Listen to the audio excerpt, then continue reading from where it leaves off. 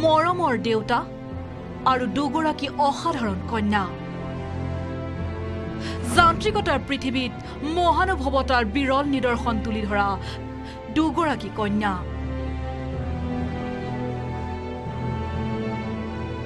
পিতৃৰ প্ৰতি দায়বদ্ধতাৰ দিলে বিৰল নিদৰ্শন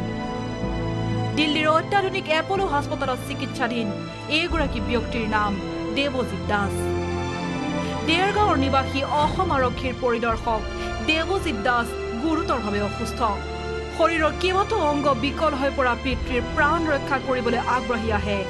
দেৱজিৎ দাসৰ দুই কন্যা কৃষ্ণাক্ষী দাস আৰু প্ৰেৰণা দাস যকৃত আৰু বৃক্ক দান দি পিতৃৰ প্ৰাণ ৰক্ষা কৰিবলৈ আপ্ৰাণ চেষ্টা চলাইছে দুই কন্যাই ফেব্ৰুৱাৰী মাহতে অসুস্থ হৈ পৰিছিল দেৱজিৎ দাস ইয়াৰ পাছতে চিকিৎসাৰ বাবে প্ৰথমে তেওঁক গুৱাহাটীলৈ স্থানান্তৰ কৰা হৈছিল পৰৱৰ্তী সময়ত তেওঁৰ বৃক্ক আৰু যকৃত বিকল হৈ পৰা বুলি ধৰা পৰাত দিল্লীৰ এপলো হাস্পতাললৈ লৈ অহা হৈছিল দেৱজিৎ দাসক প্ৰথম অৱস্থাত দাসক নিয়া হৈছিল ৰাম মনোহৰ লোহিয়া আৰু ILBS চিকিৎসালয়লৈ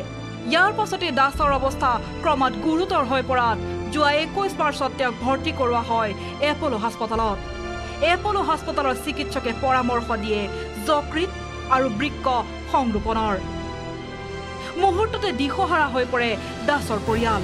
আৰু এনে সময়তে পিতৃক নিশ্চিত মৃত্যুৰ মুখৰ পৰা ৰক্ষা কৰিবলৈ আগবাঢ়ি আহে দাসৰ দুই কন্যা কৃষ্ণাক্ষী আৰু প্ৰেৰণা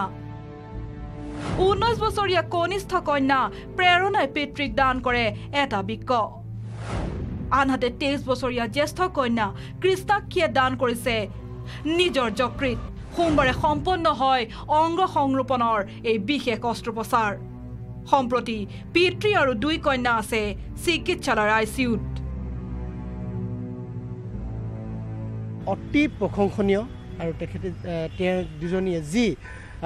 এই ডিচিশনটো ল'লে আৰু দেউতাকৰ প্ৰাণ ৰক্ষাৰ বাবে যি হাবিয়াস ইতিমধ্যে তেওঁলোকৰ অপাৰেশ্যনো হৈ গৈছে খুব ভালদৰে অপাৰেশ্যনো হৈ গৈছে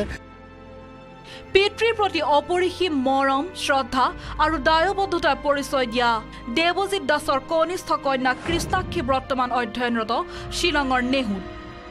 আনহাতে চণ্ডীগড়ৰ এখন বিশ্ববিদ্যালয়ত অধ্যয়নৰত জ্যেষ্ঠ কন্যা প্ৰেৰণা দাস দেৱজিৎ দাসৰ অসুস্থতাত দিশহাৰা হৈ পৰা পৰিয়ালটোৱে ইতিমধ্যে এই ব্যয়বহুল চিকিৎসাৰ বাবে বিক্ৰী কৰিবলগীয়া হৈছে যোৰহাটৰ বাসগৃহ ইহঁতে গোটেই ঘৰৰ সিহঁতৰ চব শেষ হৈ গ'ল বৰ দুখৰ কথা সিহঁতৰ মাকে যি য'ত আছিলে জুৱেলাৰী দিলে ঘৰ দিলে চব দিলে একো নাই এতিয়া সিহঁতে মানে গোটেই নিজৰ লাইফটো আৰু ঘৰৰ প্ৰপাৰ্টি দেউতাকৰ কাৰণে এৰি দিলে এনেকুৱা ল'ৰা ছোৱালী মানে মানুহে কপাল সাধি পায় মই সঁচাই কৈছোঁ অংগ সংৰোপণৰ পাছত দেৱজিৎ দাস সুস্থ হ'বলৈ প্ৰয়োজন হ'ব 2 মাহৰো অধিক সময়ৰ আনহাতে অংগ দান কৰা কন্যা দুগৰাকী সুস্থ হ'বলৈ আৰু কিছু সময়ৰ প্ৰয়োজন হ'ব এই সমগ্ৰ চিকিৎসা প্ৰক্ৰিয়াৰ বাবে পৰিয়ালটোক প্ৰয়োজন হ'ব বৃহৎ অৰ্থ সাহায্যৰ মমতাহীন যান্ত্ৰিকতাৰে আৱৰা পৃথিৱীখনত এনে দুগৰাকী কন্যা স্বাভাৱিকতেই বিৰল নিদৰ্শন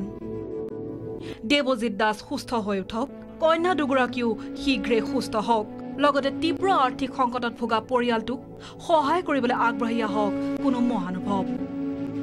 দিল্লীৰ পৰা কেমেৰা পাৰ্চন অভিজিৎ লস্কৰৰ সৈতে Parthajyoti Bora news 18 Assam north east